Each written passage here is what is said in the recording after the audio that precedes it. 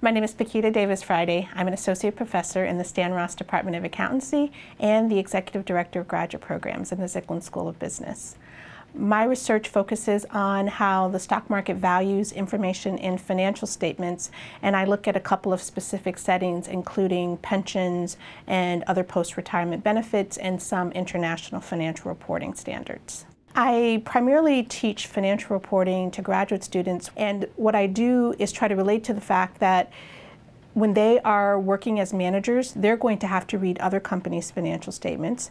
They're going to have to understand the biases and incentives of those who've prepared those financial statements, so that when they're consuming the information and then when they're responsible for actually preparing it themselves, they're aware of how to convey the information so that the public uses it efficiently and so that they consume it efficiently when they're looking at others' financial statements. The thing that I appreciate most about Baruch MBA students is that you can have what you want at any stage in your career or your education. I have found that even those who are CPAs and are back to get an MBA, or those who've worked in finance, they are open to helping their classmates who are just starting out, and they're open to the information that I teach in the course. I don't think any course is necessarily relevant and exciting to students unless the instructor brings it to them. And fortunately, there are lots of things happening in the world to be able to do that. Whether it's an accounting firm that's experiencing some issues with the SEC or PCAOB, or a firm that has to respond to the fact that currency has been devalued in another country, and how will this impact their financial reporting. Almost any given day, there's an article in the Financial Times or the Wall Street Journal that we can relate to the experience of financial reporting and operations. And of course, some of the largest companies in the country make it very easy for us when they restructure, like Google, and they have to create separate sets of financial statements. And we talk about, well, what does this mean for the things that we've been learning? When we started this semester, it was one company. By the end, it'll be several companies. How will that impact the financial reporting and the information that people get from them?